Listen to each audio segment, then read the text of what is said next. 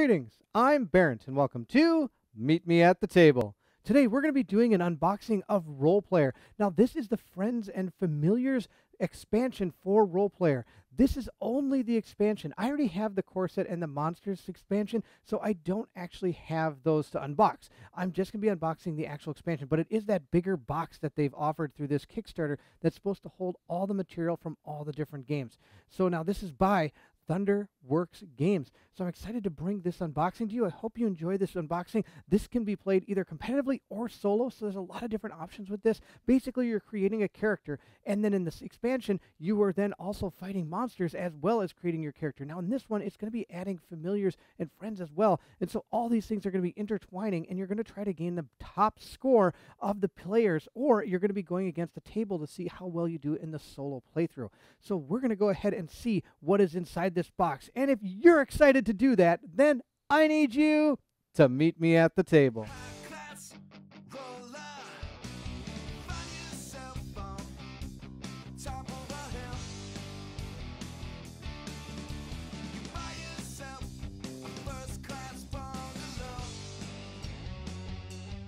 So I've gone ahead and take the shrink wrap off the game. Let's see what's inside. We're going to slowly take off the box, and of course we start with our rule book, which would be awesome. Now this is going to add all the things that go with this expansion, plus I believe it tells you how you can set up even any of the other games. So it's kind of an expanding rule book as you play. So that'll be really interesting. Of course, see, they talk about some of the stuff that were from the the last expansion, plus of course the stuff coming from the newer expansion. So it kind of encompasses all the different components that this game has made so far. So we're going to go ahead and read through this. That'll be pretty cool. Now, of course, like I said, you can play this to, I think, 1 to 5 players. It might be 6. I believe it's 5. And it also has a solo mode, which is right over here, which, like I said, it does have like a final scoring chart you're going to be going against. So that's our rule book. I'm going to go ahead and put that aside. That's pretty awesome. Now on the top is going to be our punch boards. The first thing I see, of course, is the new character classes they have for us. We have, I'm going to pronounce these absolutely terribly, I'm sure. It says Sheik or Shike or Shikey. Now the way this works is, of course, this whole thing punches out as the board itself. And then each of these, as you can tell, does say to throw these away. But these over here, you do not throw away. You're going to keep these because these are going to be part of the game components. They actually put the tiles or tokens for the game actually on the character sheets, which is pretty cool. So we're going to go through some of these and see what we find. We found this one. We also have the Saurian. We have the Vargar. And what else do we have? We have the Kalik. And that's it. Then we got our familiars. Now, these characters can, of course, be played male or female. They have both sides here. So this is, I believe, the male side, and the other side is the female side, which is pretty cool. So you can decide which side you want to be. It really gives you a lot of different flexibility in this game as what you want to be. Now, of course, the sex of the character really isn't going to play a part in the actual scoring of the game. It may in some of the cards, especially in this new expansion. I don't know all the cards in here, but in the previous expansions, it really hasn't had anything to do with it. Of course, down here we have gold tokens. These are our gold tokens. You get them for every single one of the expansions. So that's them. Now, the next thing we have, of course, looks like it's going to be our familiars. So we have the Horned Viper and, of course, more punch-outs that we're going to do, and it has some rules for it over here. So let's take a look at one of these. I will tell you, I don't fully understand how these played yet because I have not read through the rules. So let's take a look. It says when you place a die on the Horned Viper, you may use one of your skill cards, even if it's exhausted, without moving your alignment marker. Okay, that's pretty cool. There are so these are going to help with certain rules in the game that are going to be pretty cool. Let's see what this one is. I'm just going to punch another one out and check it out. It says, Hardy, when you place a die on the Ice Bear, you may increase the face value of any die on your character sheet by 2. Oh, that's going to be really good. So these familiars are going to boost your character.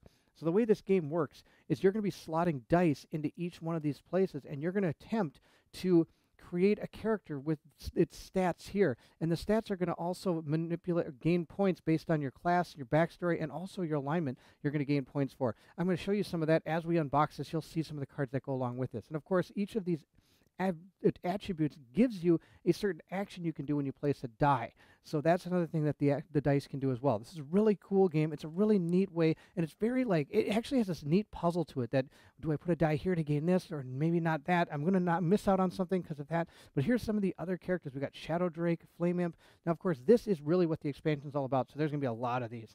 We got wolves, warthogs. We got, what's this, a long-tailed weasel. That sounds pretty awesome. We got, oh, a Scorch Phoenix. Looks absolutely awesome. Let's take a look at that one because that looks really cool. When you place a die on the Scorch Phoenix, if you have less than 4 gold, gain enough gold to make up the difference. So that's pretty cool. So it's going to be able to help you gain some gold, not to mention it looks really cool. And I don't know what these powers are down here. I'll have to figure those out as we play. Maybe it's how powerful the familiar is compared to other familiars, like when it comes to maybe these powers over here manipulating your character. Not sure. Now, we do have a lot of cards, and of course, this game does come with a lot of dice. These are going to be used for experience tokens. These were originally brought out in the Monsters expansion, but they have added more. These are also dice used for that expansion as well, and they're used mainly just for attack, but it also might be using it for other things in this expansion. Now, we also have some new dice. These are really cool. Now, I'm going to explain how these split dice work a little bit later because there are some cards I want to show first that might actually give us an explanation of these. So let's go ahead and look through some of these cards, and maybe I can show you a little bit better on what these split dice are actually used for. So I've gone ahead and opened some of the cards. Here's our first set of cards. These are going to be market cards. We're going to put those down, and you're going to be placing your token on here and gaining either gold or this number is going to be your draft number for in the market. And if you ever watch any playthroughs, that's what you'll know. And by the way, there are some really good playthroughs of this out there. And Colin over at One Stop Co-op Shop did 2 playthroughs of the core game. I really recommend checking those out. He did a fantastic job. I'm going to put a link to that in the description below, and I might even put a link to it right up here. All right. Now, let's see what else we have. Okay, this is perfect. So here is a character's class. He's going to be a centurion. So they've added some new classes to this game. If you're able to get your attribute score to become these numbers, you're able to gain this much points when you go to play the game. Now, of course, each of these dice have different colors on them, purple and green, for example. Now, these are new dice that have come in this expansion. The original expansion only has single-colored dice, and they go from 1 to 6. In the Monsters expansion, they did add another type of dice, but that's not something I'm planning to talk about right now. It's a 3 to 8 die, and it doesn't help with you at all. But if you notice, each of these characters are a different color. So if you place your character's color die on your board, you're going to gain a point at the end when you score. Now, this one would be considered green and purple. So it actually can be counted as both. And why would that matter if you're only looking for green? Because also you're going to be gaining these backstory cards as well. And these backstory cards are going to have places where if you put these dice colors in these certain spaces, you're going to gain points as well at the end of the game. So when you need a green die, you could use this in this spot. Now, if you needed this color, you could also put it in this spot as well while you're building your character. Now, this die, the interesting thing is, even though you're getting these 2 colors, which might help you. So if you put it here to get the purple, you're also going to get green for your character because you might have the green character. So that's actually potentially multiple points by putting this 1 die down. Now, of course, the only bad thing is this die can only reach up to a point value of 4. So if you needed to get 18 in that area, you're not going to be able to get that because 4 plus 12, because the other 2 could be 6s, aren't going to be enough. Of course, there is that 3 to 8 die in one of the newer expansions, the Monsters expansion, that could maybe help counterbalance that. But that's what these new dice are. I just wanted to kind of explain it showing some of the cards because otherwise they might not make full sense. So we do have some new classes which are cool, and they are, of course, double-sided, and each of them has a certain power that you're going to be able to use in the game. Also, we have some new backstory cards as well, which of course have a little bit of a plot about your character, or I should say just a little info about them. It really doesn't have anything to do with the game. The only thing that matters are these over here, but it's kind of cool to hear kind of a little bit about how your artificer is and what he's all about. So we have some more of these, and each one of these has a different pattern on it, and you're going to try to create that pattern as you're playing the game with those dice. So it's really cool. Again, check out Colin's playthrough if you want to take a look at how this game is played. It's really cool. Now, what do we have here? I'm going to guess these are some of the monsters. They've added new monsters to this game. So we have some more monsters, and these are function a little bit different. I'll explain how they function. If you decide not to buy a card, you can go hunt one of these monsters, and these monsters are going to help you in actually fighting the main monster at the end of the game, which is going to give you even more bonus points if you can do it. If you're able to take out some of these monsters, you'll learn a little bit about the actual big monster, and it'll help you in the final fight. And these monsters, of course, you're going to be rolling these other orange dice when attacking them based on some of the stuff here. So this one, for example, will give you +1 combat die for each face value of 1 on your character sheet. So if you have 3 1s, you're going to gain 3 extra dice, so you're going to be able to roll 4 because you automatically start with 1, and then you're going to see what number happens, and then you're going to be gaining either experience points, wounds, or you're going to be gaining it as a trophy. And look, this one's going to be allowing me to do one of the actions on my character board. That's a new thing. I don't think that was found in the original Monsters expansion. So there's some new monsters that each even have some new abilities in here. That's pretty cool. So these are just like your minions, your minion monsters. And these are in 2 different values, 1 and 2. The 2 value monsters, of course, are more tough. This one needs like up to 19 to beat it, where this one only needs a 12. So they do get a little bit tough. So they do have some more monsters, and I believe that's all that's going to be part of this. Yes. All right, we're back to the beginning. So that is the first deck. The next deck of cards looks like a very large market deck. Again, we have some new market cards we're going to put out there, and I believe these are going to be, of course, because of the Fiends and Familiar stuff going on. So we're going to go ahead and take a look at some of these. I think I said Friends and Familiars, and I believe it's supposed to be Fiends and Familiars, which is pretty funny. Of course it is. It's Fiends and Familiars. I can't believe I said that. All right, so here's some really cool new things for the market. The market is a deck of cards that are going to be flipped over, and you can buy these based on a gold value, and you're going to be able to use these, and they have abilities, or they're going to gain you points. For example, here's some armor. The armor sets all just give you points based on how many you have, and well, dropped one in the box. That's okay. And let's see what else we have. Of course, there's also going to be a lot of other things in armor. Here's some armor, more armor. What do we got here? Scrolls. These are going to be used right when you buy them, and they can do usually pretty powerful stuff. Immediately refresh all of your skill cards. That's pretty good. Here's a skill card, for example. You're going to be able to gain one of these skill cards. Each time you use it, you gain a charisma token, which isn't too bad. We can banish a fiend. That's not bad.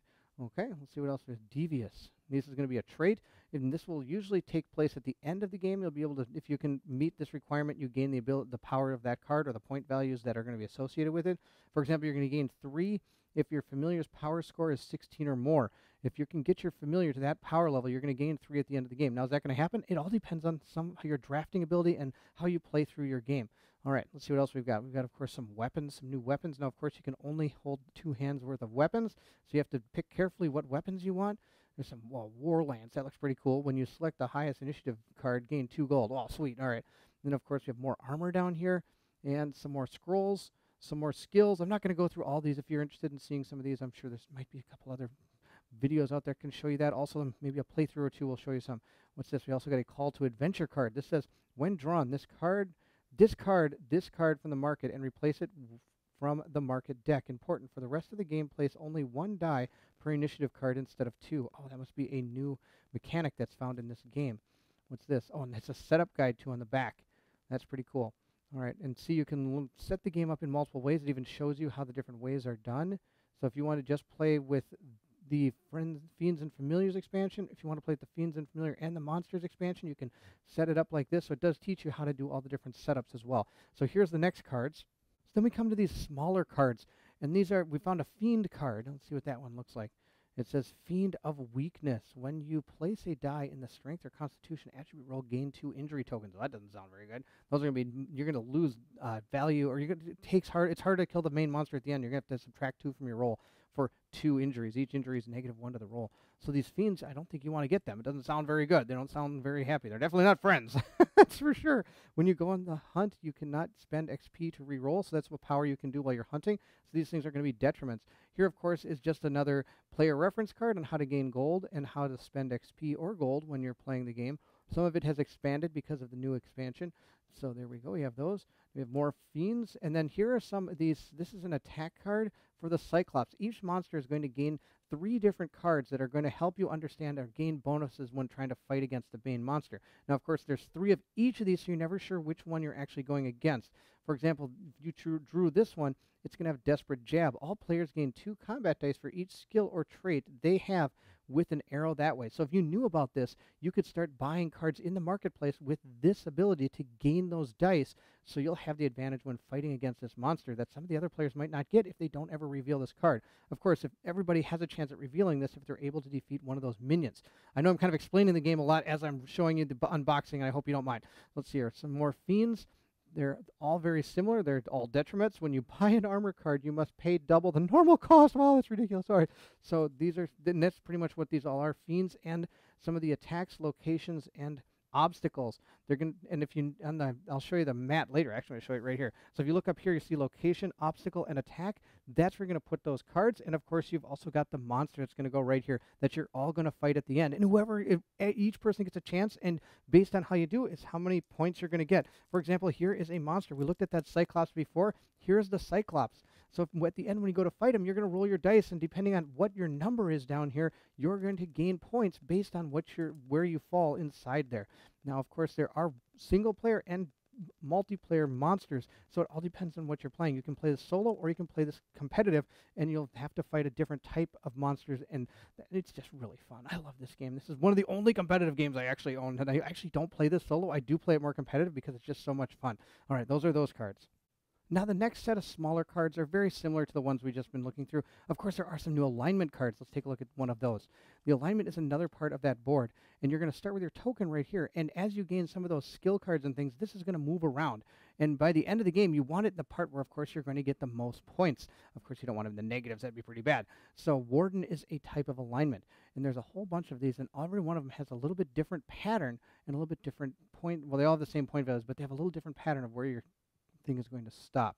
And you're going to try to manipulate that with your skills and when you're rolling your dice and placing them in your character sheet. We got a counselor. Cool. All right. And I think they're probably all these are alignments and stuff. Yes, this is very similar to the last pack. It's all attack cards are for the monsters, and also alignment cards are found in this pack. Now, the last pack of cards we have, of course, are those monsters I was talking about. So we got 2 cards for the Cyclops. One is going to be a single player, and one is going to be a multiplayer game. Let's see if I can find the difference here. 2-player plus down here, and this is going to be solo, I bet. 1 player right there. So this is the 1 player. If you're playing solo, you're going to be fighting against this Cyclops. If you're playing multiplayer, this is the Cyclops you're going to be going against. That's the color it's associated with. You only are going to fight monsters that are not as similar to the colors of the people have chosen. For example, if we decided to take that red classed character, you're not going to be fighting against that red enemy. You'll only be fighting against ones that aren't actually part of the what other people have actually taken. So we also have we got a Gorgon. We've got a Griffin. I'm really excited to get new monsters. That's really awesome. We got a Hydra. We got a Leviathan. Look at that thing. That thing looks awesome. All right. And look at a Megapede. Fantastic. Deathly Afraid of Bugs. That's an awesome card. All right. Let's see here. This is going to be our player aid, I bet. It's going to go through the sequence of turns. And I bet on the back, this is your scoring if you want to use this. That's one of your options. I actually just use a calculator because I'm not real good at math. All right. So we have 5 of these. So that's our player sequence things, and that's really about all there is for this expansion. Now, this box is really big, so obviously, as you saw, there's so much that there is a ton for this game that's already been made. The core set, the Monsters edition, and also now we have our Fiends and Familiars, and all that can fit in here, so I can actually get rid of the other boxes. That's really cool. Now, I did also pledge for the player mat, or the game mat, because it looks really cool and also helps me out figuring out where I'm going to put all the things. We have, of course, our monsters over here. This is our market deck right here, and we'll have to see how this works up here. All right, that is Role Player, the unboxing of the Fiends and Familiars that I originally thought was Friends. Friends and Familiars. So there you go. This game, of course, is by Thunderworks Games. I hope you enjoyed the unboxing. If you did, don't forget to like, subscribe, and hit that bell symbol so you know when some of the playthroughs comes out. Now, I'm not sure if I'm going to get to this game or not. I normally don't play this solo. I like to play competitive, and I don't really put competitive games on there because they're really hard to film by one person. But if you're really, really adamant about wanting to see a playthrough of this, I might give it a shot. But like I said, Colin over at One Stop did 2 fantastic playthroughs of the core game. Please go check those out if you're really interested in how Role Player plays.